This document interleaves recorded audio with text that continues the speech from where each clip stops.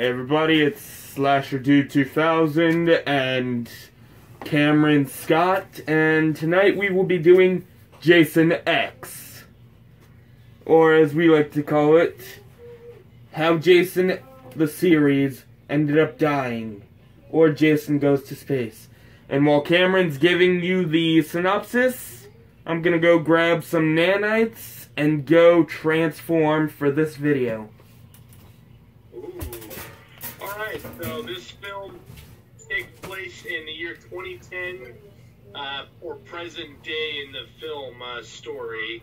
And this military group manages to capture Jason. There's a woman named Rowan that gets cryogenically frozen for the most part, and then we fast forward to the future of the year 2455, where there is an expedition of students, and they find Jason's and Rowan's frozen body, and they obviously thaw both of the bodies, or release them, and then a whole bunch of chaos. And so, hey, it's Uber Jason. That mask looks really cool. Thanks. As I said to you guys last week, don't forget to check out Ruby's, my go-to mask makers for every movie. Can you hear me alright, Cameron? Absolutely, yeah. Good, because I can't even hear myself. So basically where I left off was a space expedition full of students find Jason's body as well as Rowan, and they are both thawed out and revitalized. And it's basically for about an hour and a half to 2 hours, Jason just wreaking havoc on a space station with really bad CGI. Right. I guess it's my turn. I'll be doing my usual facts, which are Jason X came out 2001. It was directed by James Isaac, produced by Noah Cunningham, Sean S. Cunningham, and James Isaac. It was written by Todd Farmer. Music was done by Harry Manfredini for the last time, which again, like the last film, I'm surprised he's still in this whole music business for these movies. Yeah. And I don't know if you guys heard, but Friday the 13th is going through a bit of a problem right now. The lawsuit between Sean S. Cunningham and Victor Miller. Yeah. Which aggravates me because now we don't get the Jason X skin for the Friday the 13th game.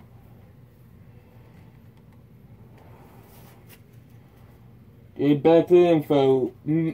Locations. Well, location, because this really pissed me off, because most of the movies have so many locations, so many places they could do it.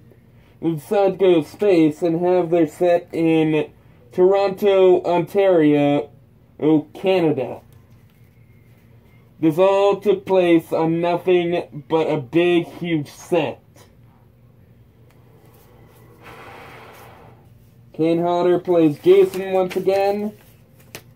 Lexa Doug plays Rowan LaFontaine,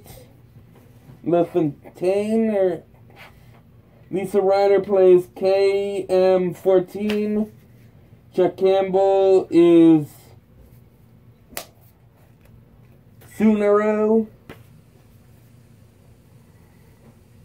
It's some kind of Asian name. Katsunaran. Peter Mensah plays Sergeant Brodsky, and he went on to play the Persian Messenger in 300. And now we'll get to the kill stats. Alrighty, where to begin? Okay, I counted This number fluctuates. Online, I've seen people go as high as 7 and as low as 4. I counted 6 dead guards in the beginning. Okay, so 6 dead guards, 3 impalements, 2 face smashes, 2 dismemberments, 1 liquid nitrogen face smash, 1 stabbing, 1 back breaking, 1 broken neck, 1 person sliced in half, 1 throat slice, 1 beheading, and then 2 death by sleeping bag. If you can call it that. Yeah, and then there were multiple self-inflicted deaths that Jason didn't really have anything to do with. I think, what's the guy's name that crashed the Solaris? Like, he basically, like, doomed everybody. That was actually Jason's fault because he killed the guy before they could get the controls.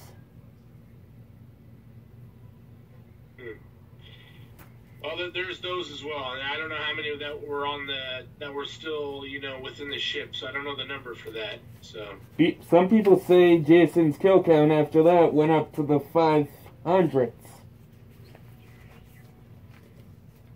Ooh. So yeah, I'm gonna go with.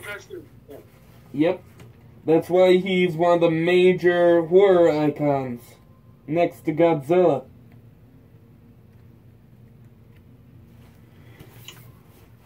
So I'm gonna get to my favorite kill, which is Jason breaks Azrael's back and turns him into basically a homemade nunchuck.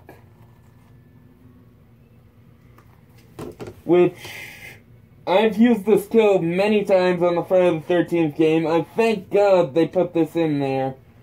I love this kill. I mean, most people would put their favorite kill as the liquid nitrogen kill, but this one really does it for me.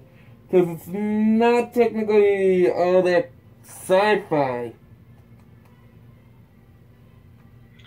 It's a great nod to, you know, the prior films, so.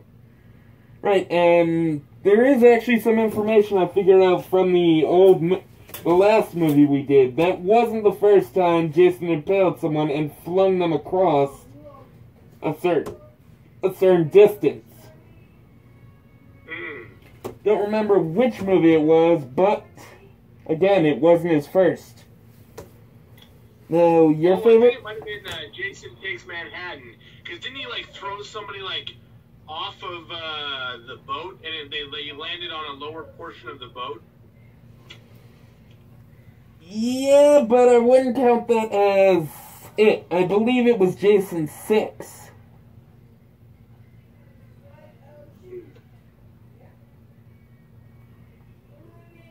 But back to the favorite kills. What's yours? Yes, the sleeping bag one is the best, but a good runner-up is the corkscrew, the guy that falls and gets impaled on the corkscrew.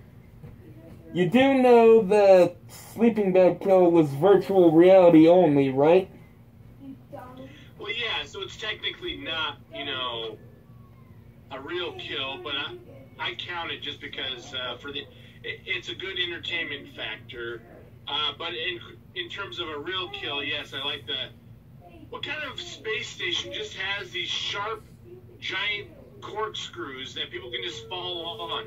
You're not the first to ask that, but back to the list. Lee's favorite kill? Professor Lau gets decapitated. I mean, we see the after effect with when he goes after the pilot, but really that scene was just so stupid. Hey guys! He just brought his machete back! Come back! Everything's alright! And then all you hear is him screaming. This is definitely one of those Jason films where you really gotta kind of like leave your brain, you know, you gotta turn it off for a while you watch it, because it's definitely, they did not think about the story. This is all about just setting up situations for Jason to kill, which If that's the type of Friday the 13th fan you are, then then it works. But there's just the movie. In my opinion, the movie fails in other ways, and we'll get to that later. All right, and we're getting down to the funniest kills I felt in the movie. Condor gets impaled on Screw. Yeah. He literally gets screwed. And please stop me from making another bad pun. Seriously, this one, I think we were set up for this one from Jason Takes Manhattan, because we had that guy get impaled.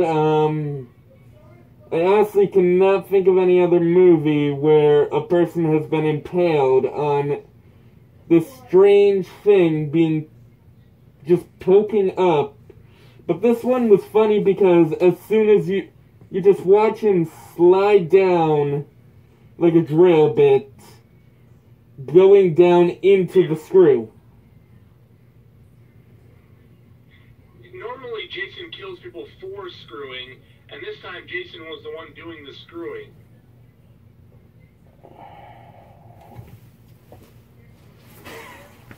Okay, second funniest. Briggs impaled on Anchor. I mean, we don't actually get to see how she gets impaled on it. We don't see her, how she dies. But you just see her pop out of nowhere, hanging on this anchor. Yeah. Bravo, Jason. And then, the third and final funniest, Janessa gets sucked away. My God, this was funny. Oh, this sucks on so many levels. Bringing in them bad jokes this time, eh, Sean S. Cunningham? Just, wow. I mean, we do see the after effect. We see her struggling, but that joke just turned me off. The only funny thing was her dying.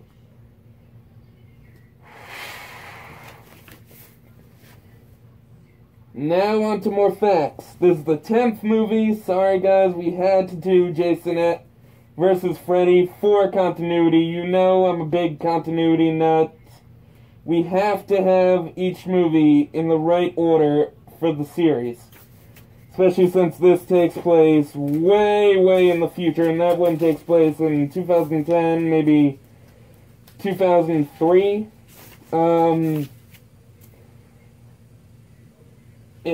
It obviously had a better story than most space movies. I mean, it did way better than Leprechaun 4 in space.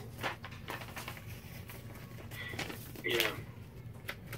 I mean, come on, that had lightsayers, that had a growth ray, that had, turning a guy into an ugly spider-esque creature. This one you can actually get behind because America would build this kind of stuff. No, there's definitely a entertainment factor to this film. It's just, a lot of people have said this, and I agree. It just has a Sci-Fi Channel quality. Not the current Sci-Fi Channel. Current Sci-Fi Channel is actually, they're putting out some quality stuff. I'm talking about, like, mid-90s Sci-Fi Channel or early 2000s Sci-Fi Channel, like bad synth music, bad CGI. All the setting is, like, either really well lit or really dim. There's, like, no in between, or, it's just... But they did do one thing right. You gotta quote me on this. They brought us Uber Jason. That badass look. And he doesn't... What? Oh, go ahead. You were saying something? I was just gonna say, Uber Jason doesn't drive anybody around. I mean, like, what's the point? I mean, it's a good look. It's a change from what we've seen for the past few movies. Yeah.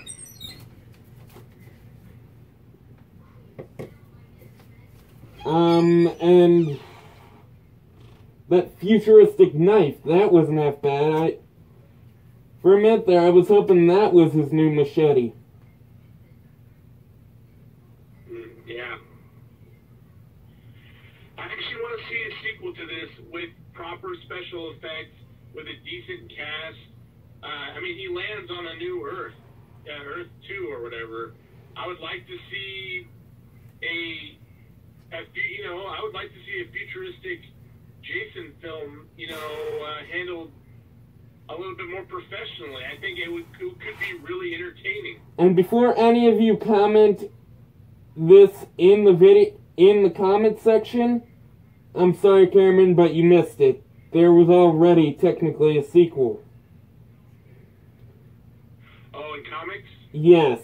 Jason X 2 on Earth 2, where we watch him fight his own son. Oh, wow. Which, I haven't seen the comments, I only heard about this for a while, but I heard it was pretty good for a comic book. I'd like to actually see it in a film, even though it seems pretty bad of a concept, but I don't know, I hated the story, I loved the kills. I mean, everyone knows, this is where you send all your horror icons to die. Never send a horror icon into space. Hellraiser did it. Leprechaun did it. Critters did it. Yes. And 5 other movies did it, and they all ended up dying off. Yeah. What's next? Freddy or Leatherface goes to space? Now, what about, instead of going into space, going underwater? No. No. No.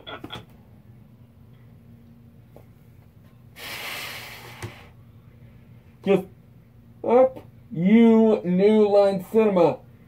You ruined Jason after this. I mean, until we get to the reboot, which we'll be doing next week with the fan film, but you just drove Jason back to hell by doing this. I mean, there was one part of this movie that I did not mention that I actually liked. Jason getting taken out by Sergeant Brodsky in space. Just that whole comet effect.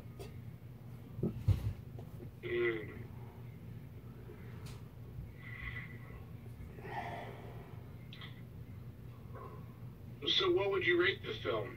Or how do you compare it to the others?